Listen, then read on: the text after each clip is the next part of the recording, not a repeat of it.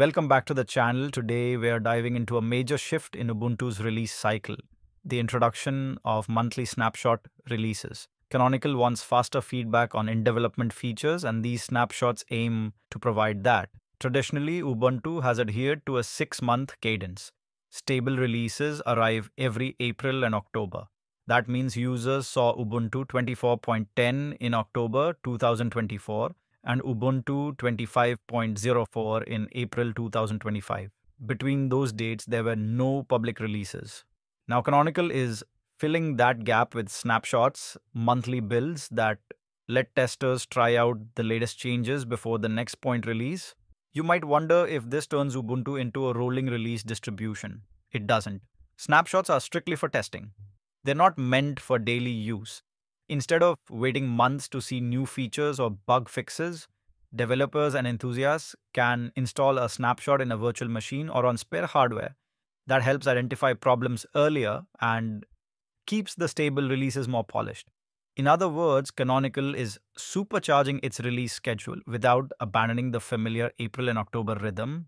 Snapshots won't affect version numbers. For example, May 2025's snapshot is called Ubuntu 25.10 Snapshot 1, not Ubuntu 25.10. Let's look at the snapshot timeline for Ubuntu 25.10, nicknamed Questing Quokka. May 29th, 2025, 25.10 Snapshot 1. June 10, 2025.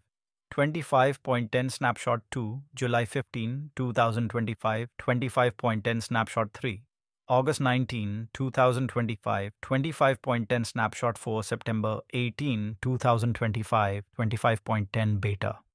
October 9, 2025, 25.10 Final Release.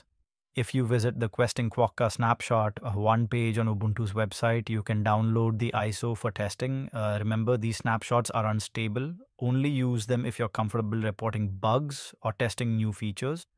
To check your current version, open a terminal and type lsb release-a. That displays your Ubuntu release information. If you install a snapshot, you'll see 25.10 Snapshot 1 before it's officially released later in October. If you rely on Kubuntu or other Ubuntu derivatives, don't expect snapshot releases right away. This process is a canonical initiative for the main Ubuntu distribution. Flavors like Kubuntu will stick to the regular point release model, at least for now. Here's when you should consider a snapshot. You're a developer or tester. You want to try the latest GNOME updates, kernel changes, or installer improvements. You have spare hardware or a virtual machine. Never install a snapshot on your primary workstation. You're willing to report bugs. Snapshots help Canonical fix issues before the beta and final release. If none of those apply, stick to Ubuntu 25.04 or wait for the October release. That covers the essentials of Ubuntu's new snapshot releases. Monthly builds won't replace stable versions, but they'll speed up testing and give you an early look at upcoming features.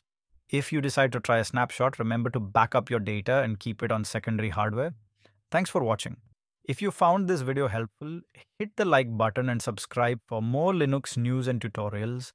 Leave a comment if you plan to try an Ubuntu snapshot or if you have questions about the process. See you in the next video.